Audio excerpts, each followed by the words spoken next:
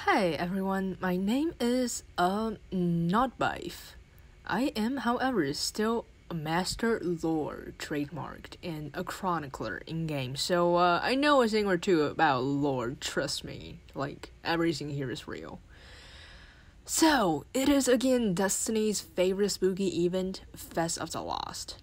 This year, instead of exploring the haunted forest on our own and screaming whenever homie shows up, we're joined by Crow's lovely ghost Glint. And since Bungie sunsetted the homie, we're just screaming whenever Headless One shows up. I miss you, homie. I miss you so much.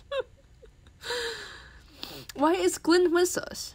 Okay, so after having his old identity doxed by Savazon, Crow decided to leave the city for now. Don't know how long, nobody said anything. Asking Ikora to assign him elsewhere, Crow is now with Kaito's fleet, where he is safe from other guardians. Especially the Sunbreaker one. Still need to find her. Knowing that Crow needs some time on his own, Glint asks our guardian to explore ancient mysteries with him. And by ancient mystery, I mean, Headless Ones. With great mysteries come great lore tabs. During the event, you can get spicy lore from Eva by unlocking spectral pages and cleansing them and steps. Oh, grind. In these lore are tales from Nessus, the Moon, and Europa, and I didn't actually read them. If you want to know more about them, Bife probably have a video about it. So, Bife.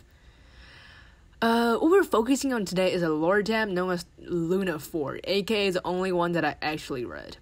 This lore is a conversation between Glint and the CRYPTARCH YARELI about Golden Age Halloween traditions.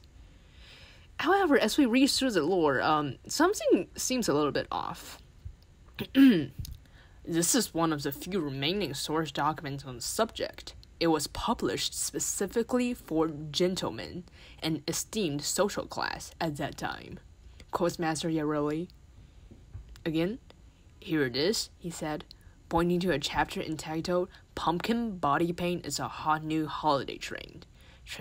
It features depictions of unclothed humans with orange ripped gourds painted on their most globular anatomy. Most globular? Globular.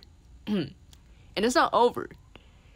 As you can see, pumpkin featured heavily in the iconography of the time. People would paint them all over their bodies, even in highly inconvenient locations. And yeah, here comes the final line. CRYPTARCH Yareli replied absently, mesmerized by the historical photos. Bungie, you little... So yes, Yareli was reading PORN. Glint has been described as a relatively naive, carefree, childish character. I'm not saying this in a bad way, I'm just saying that he has no idea what he's seeing and decided to log the conversation anyways. And now Bife is mad at me for shitposting. It's not even my fault.